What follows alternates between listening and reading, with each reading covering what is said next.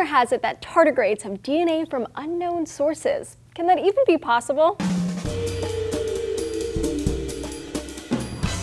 Hey everyone, I'm here with Dr. Meg Lowman from the California Academy of Sciences here in San Francisco, and we're going to take a deeper look at the mysterious tiny world of tardigrades. Welcome! Thanks for joining us. Thank you. What fun to be here and talk about my favorite subject. Yes, all right, let's get right into it. So, first of all, do you have a favorite pet name for tardigrades? Do you like water bears or moss piglets? Well, I love Waterbear because it's so cute, but that means slow walker, technically, tardigrade. And moss piglet is kind of a fun name, isn't it, when you need to get someone's attention. I brought one to share with you. Yes, definitely looks a like little lifelike, but kind of large, and they're not really blue, but they are cool, aren't they? What do they actually look like? You can't see them with the human eye, right? Correct. I think about 20 could fit on my little finger. Technically, a few are large enough that you could see if you had a hand lens, but usually it requires a microscope to see them. And that's what's so cool. We hardly know anything about them. What are some of the most interesting facts about them? They are #1 extremophile. In fact, that means they can live in extreme places. They can live in really cold climates, they can live in hot springs, they can go in outer space. They sent some on one of the NASA flights and they even had babies up in space. So they're just totally able to go in a little ball sometimes, which is called cryptobiosis, and then stay in that stage for even over 100 years. We've been able to find them in dried plant collections that are over 100 years old by putting a drop of water on them and having them come back to life. So if I were to look at one of these little guys underneath a microscope, what would I see? Right, so if you looked under a microscope, you would say, oh, it's so cute. I'm sure you would, but they do have 4 pairs of legs. They have what appears to be a face, but obviously it's not the same sense as we have. They don't totally see, but they do have the rudiments of most systems, digestion and circulation, et cetera, et cetera. They have sections. Some are really flat, some are very, very puffy.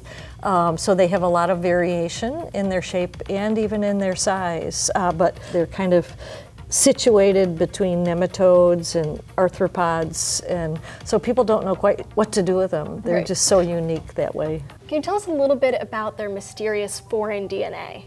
Right, so this new discovery by a team at University of North Carolina in Chapel Hill has found that they have up to 18% foreign DNA. And in this case, scientists are speculating that because tardigrades are such extremophiles, they are in a condition sometimes where the membranes have breakage, the DNA is splitting. There are all these different wild and wonderful possibilities of how foreign DNA could get into them more than, say, other organisms. Yeah, I've seen a couple of the headlines use the word alien DNA, but it's not really alien DNA, I know. right? I think that was to get your attention. Yeah. I definitely clicked on those links. Right, and I did check on that too, and the foreign means it's not water bear DNA, it's probably algae that they live with, or it could be fungi that's in the droplets of water that they're kind of floating in and in the neighborhood of their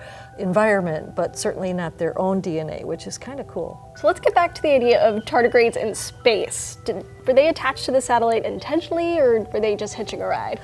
They were attached intentionally. There have been some really cool experiments, some of which were fostered by school kids wondering about that question, because tardigrades are so extremophile, could they survive in outer space? And technically, they are the only creature that has been known to go into outer space, come back, and have all of the same qualities and characteristics of life that one would hope. So technically, that's a very cool thing to think about. Could they have come from somewhere else? Could they be going to another planet? You know, that really brings to mind a lot of creative thinking about extraterrestrial life. Thanks so much, Dr. Lowman, for joining us today. And where can our viewers find you?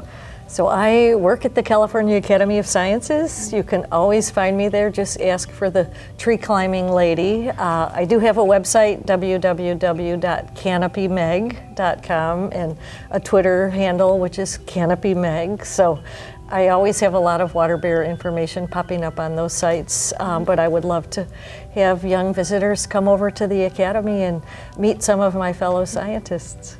I also love octopuses.